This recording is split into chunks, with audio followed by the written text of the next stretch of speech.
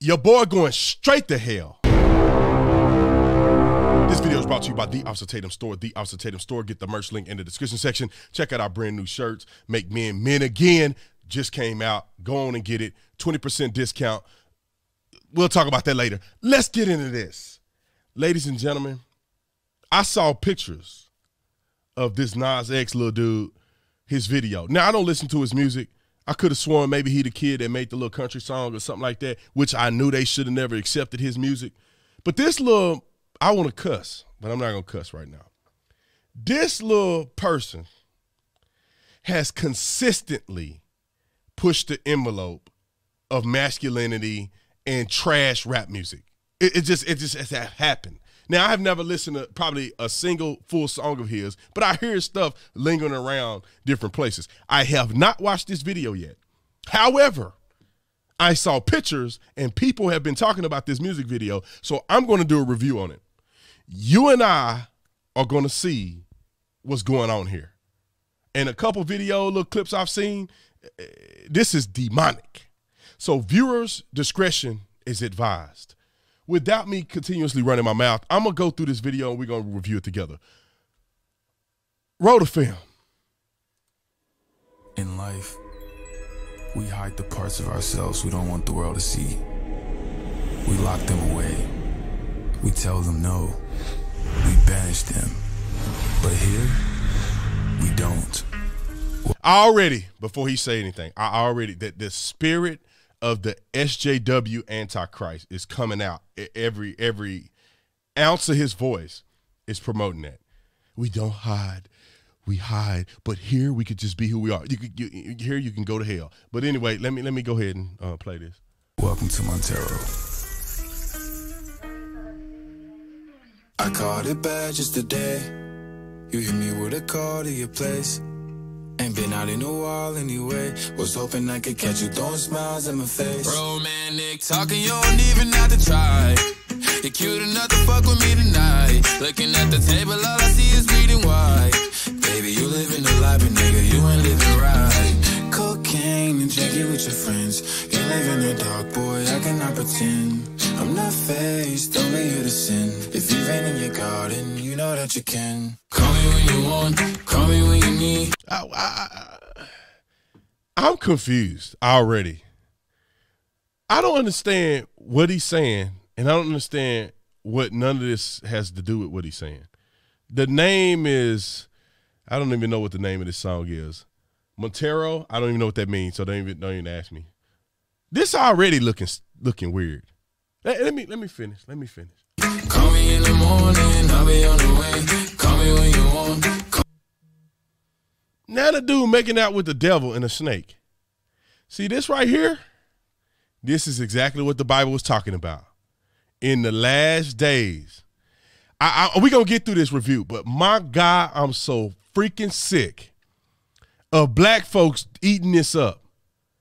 Now you live in America, you can do whatever you want, but to push this agenda, this ideology on the community is out of control to me.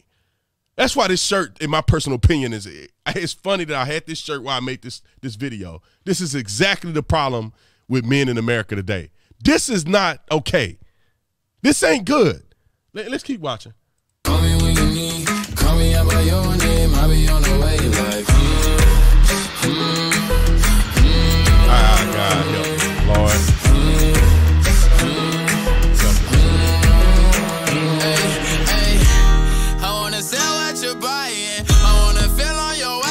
See, man, this is. Let me say this, and I know I sound like I'm just going crazy. This little dude had been pushing the envelope for a very long time. This is, ladies and gentlemen, this is what they want for black men in America. This is what they want, and I know that they're pushing an agenda on everybody, but black men especially, they don't want real men anymore. They've already went from solid men like Martin Luther King and men who were men of integrity. And then they went down to these gangster rappers who rapping about killing and stealing and thugging all day. And now they've transitioned, ladies and gentlemen. Now they've transitioned to these gay dudes. And like I say, I got to say this because people get in their feelings. I ain't really too focused on what you do in your bedroom. I don't care. But this is an agenda to turn your little boys into these dudes like this. That's all messed up psychologically and sexually. All messed up. Anyway. I want that jet lag from fucking and flying. Shoot a shot in your mouth while I'm riding. Oh, I mean, a sign of the times every time that I speak. Where his daddy? Where his daddy at? Where is his daddy? It was mine every week. What a time and incline. God was shining on me. Now I can't leave. And now I'm making hella Italy. Never want the niggas that's in my league. I wanna fuck the ones I envy. I envy. He talking about screwing other men.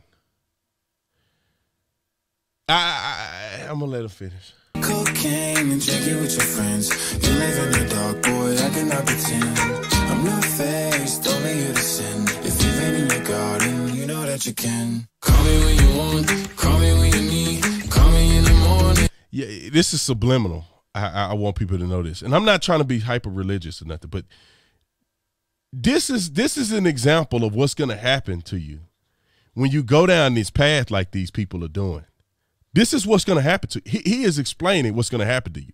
If you notice at the very beginning of the thing, he playing with the devil. He then got infused with lust from the devil that has sexualized him. He's going and doing all this stuff. He get lifted up to the devil in the above, and now he's spiraling himself down to where. Let's see where he go. Yeah, that's yep.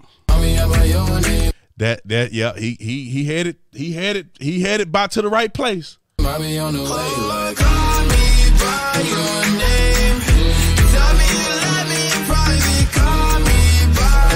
Boy got his nails done.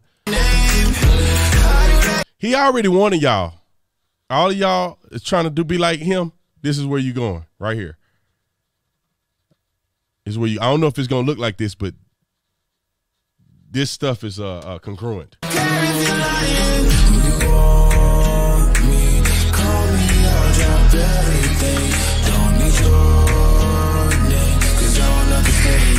Fuck it, let's ride.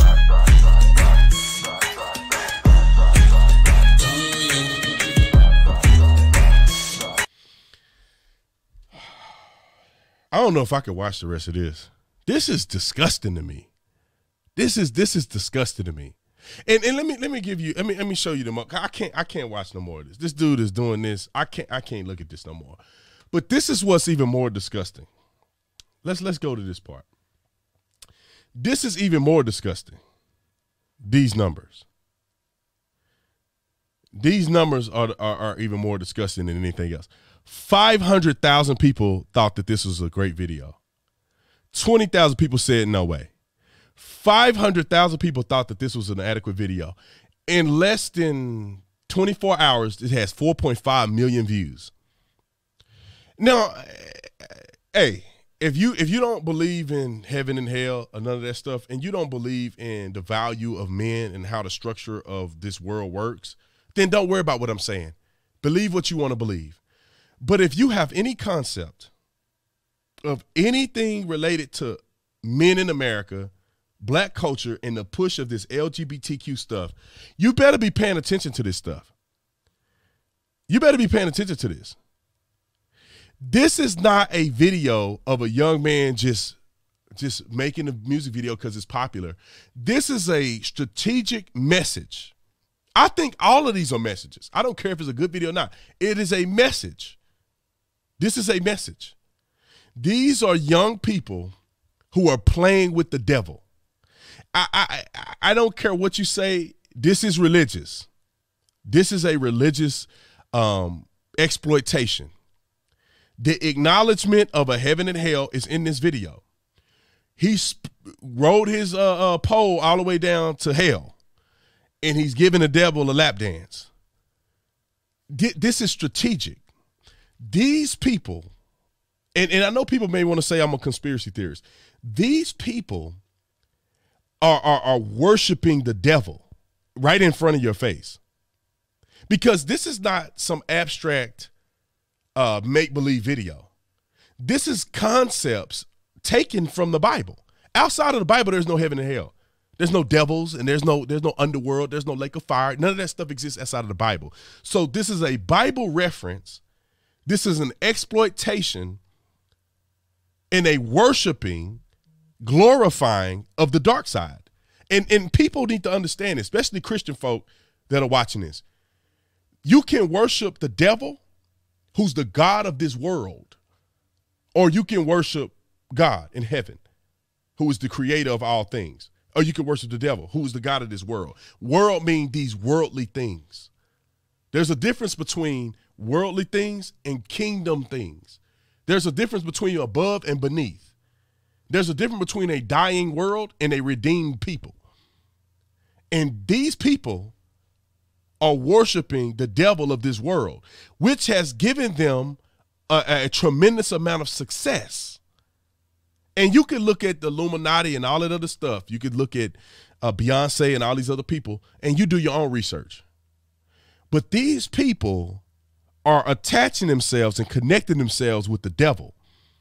And they're not only connecting themselves with the devil, the deviance of the devil, they are celebrating it, and they're pushing it to you. Think about this. I didn't even listen to the video. I didn't listen to the lyrics. If you listen to the lyrics, by and large, probably have nothing to do with this. Most music videos nowadays, if you pay attention, they have nothing to do with the video itself. It's a whole nother genre. If you listen to the music, you get a whole nother picture than what the music video is bestowing. If you listen to his music, this is what they're trying to push behind the scenes. I want people to understand this. This is moving. This is why there's people in the conservative movement that are against the LGBTQ stuff. Because it's not, I want my rights. It's that I want to exploit deviancy. I want to push deviancy. I want to push sexual exploitation. This stuff is leading down a matriculating path. I'm going to add this. A lot of people may criticize and say, oh, Brandon, you're homophobic. First of all, there's no such thing as homophobia. You can disagree with homosexuality. That don't mean there's some phobia, like you're afraid of it. I think that this is deviant. And I think that it's matriculating down in the culture, causing other people to be deviant. I'm going to say this because people won't say it. On Beat Tatum going to say it today. This spirit that's behind homosexuality is deeper than people understand. Homosexual men like this, they try to manipulate straight men. They do. And in some cases, they achieve it. They try to manipulate straight men. They push up on straight men. I've had dudes try to message me, and I'll never forget the dude. I went to school with this dude. He messaged me and was trying to hit on me.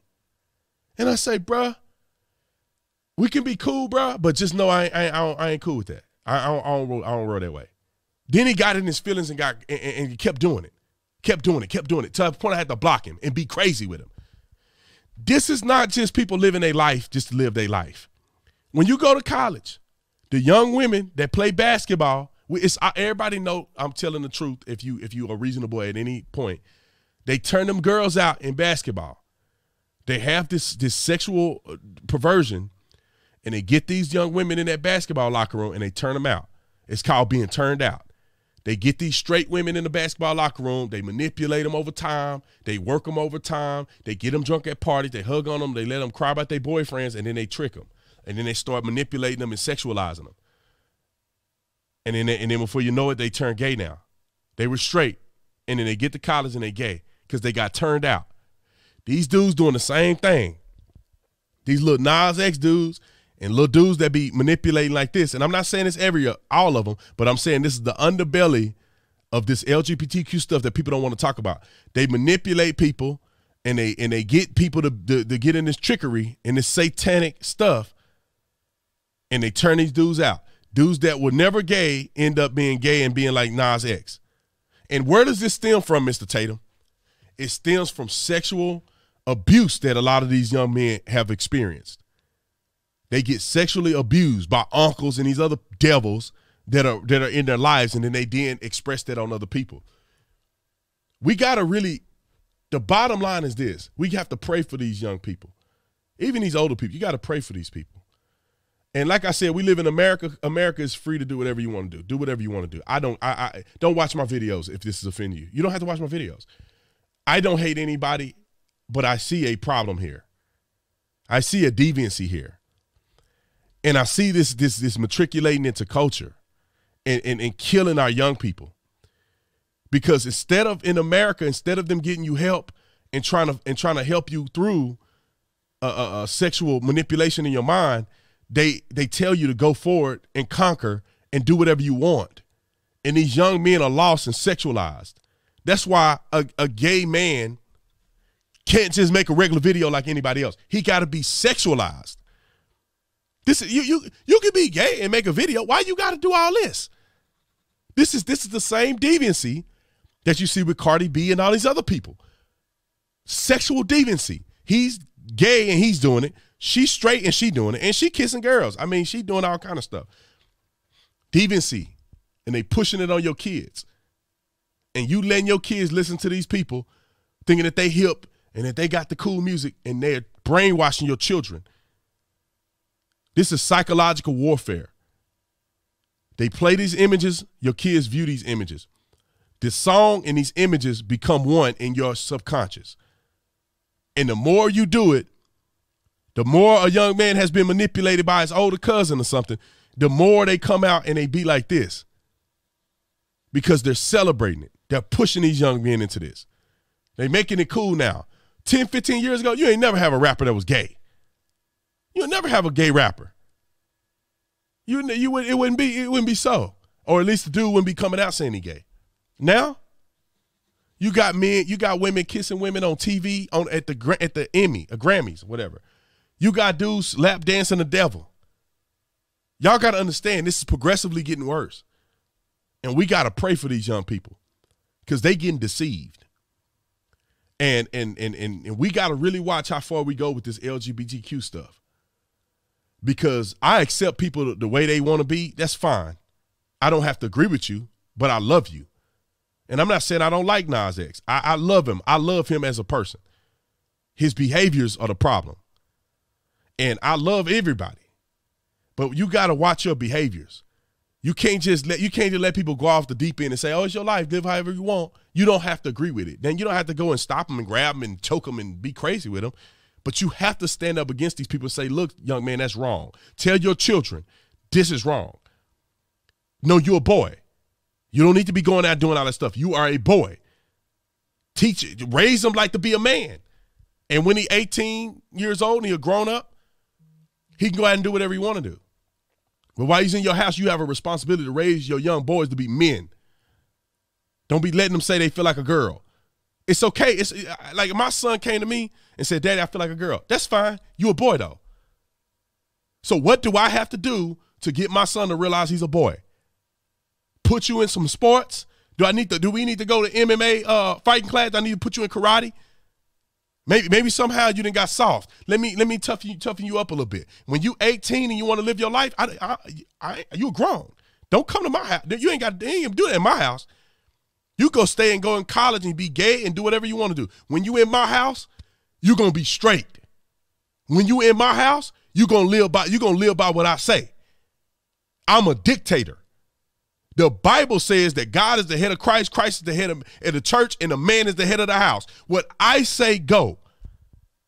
You want to be trans? You ain't trans until you 18. You can go and pay for all that stuff yourself. Don't bring it to my house. I love you, but you ain't bringing it to my house. Not one of my sons better grow up and say, "Oh, Daddy, I want to be with a man." That's fine. I'm not gonna accept that. But you can do whatever you want to do. You're still my son. You still have my name. I love you. But I don't want you to bring your boyfriend to my house. I don't want that in my house. You can bring it, you can have it at your house. You can go out and marry whoever you want. I don't want to be a part of that. I love you. We can have conversations about football. We can do everything else. All of that you're doing right there, I don't agree with that. Don't bring that into my house. You want to be a girl today? You want to change your gender? That's fine. Do what you want to do.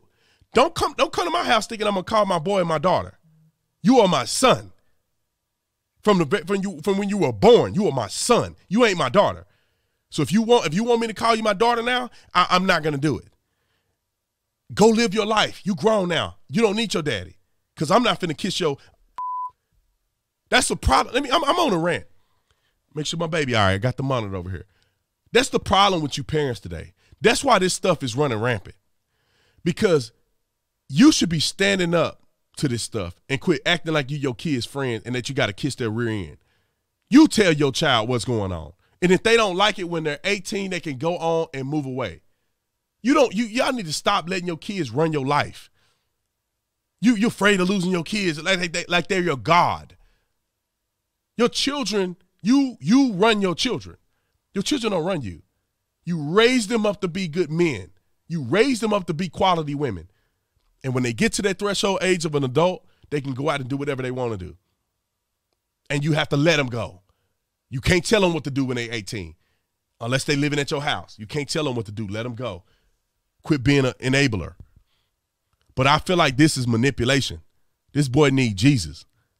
And if he had Jesus and a good daddy in his life, he wouldn't be doing this stuff. And if you ever notice, the LGBTQ, what are they doing at these rallies? What are they doing at the LGBTQ march? All sexual deviancy. Thongs, twerking, got little kids twerking, little kids walking around with dudes in thongs. It's all sexual perversion. And the people who are not sexually perverse, they don't put their business out there. I would not know half of these people were gay if they didn't say nothing. How would I know you gay? Is there gay on your forehead? No, it's not. The only thing make you gay is whatever sex you having, which has nothing to do with me.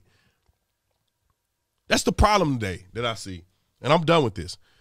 That's the problem today that I see is that people who are living this deviant lifestyle openly, they make it their God. They make it their identity. I don't lead a conversation saying I'm a straight man. If before I got saved and I was in college and I would smash anybody, I wasn't saying I'm a promiscuous man. I wouldn't say that. Nobody leads with that. What you do in your bedroom is what you do in your bedroom. You are a man, you are a woman, you are a preacher, you are a whatever the case may be. Well, I don't think you're a preacher if you live in a homosexual lifestyle. You ain't no Christian preacher.